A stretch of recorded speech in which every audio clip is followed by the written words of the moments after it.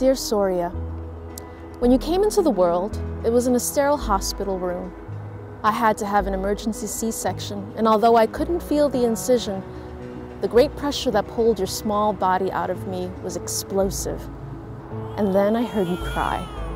I knew you were safe, and I immediately passed out from exhaustion. When I came into the world, it was in a refugee camp in Thailand. There were no walls or windows, just tents and a makeshift hospital. Your grandmother, my mother, Ye, was bedridden for days.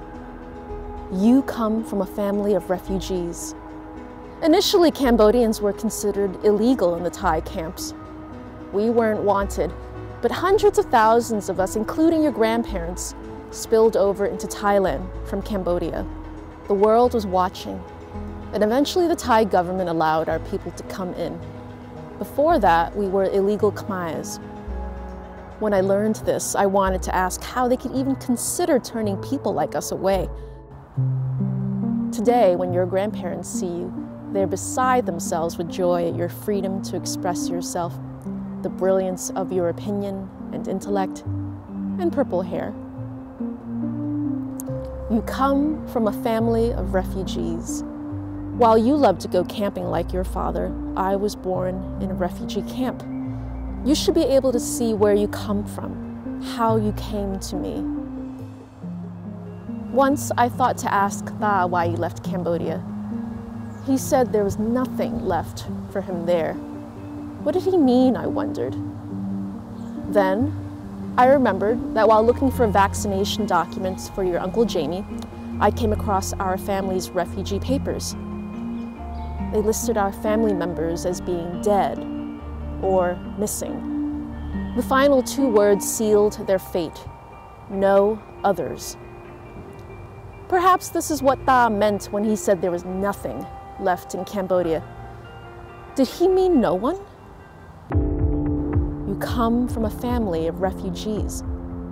I came to the US in 1981, and I wasn't alone.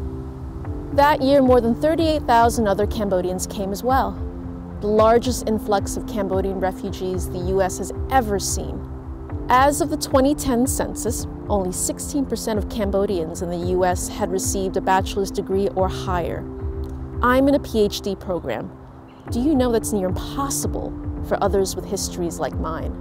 65% of Cambodians in the US have not attended college. Think about this number. That's over half of our people. And so when people want to see refugees as freeloaders, remember that we were placed in the poorest places in this country with few resources. But we were supposed to be glad. Remember, the difference between an immigrant and a refugee is that the latter is forced to leave. If Cambodia had been a safer place, I've no doubt that you would have been born there too.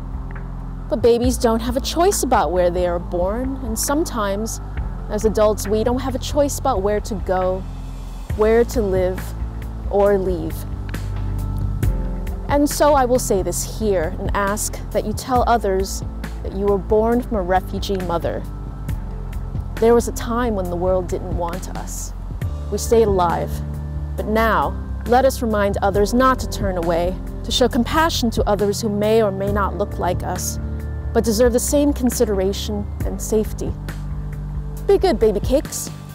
And remember, love Mama.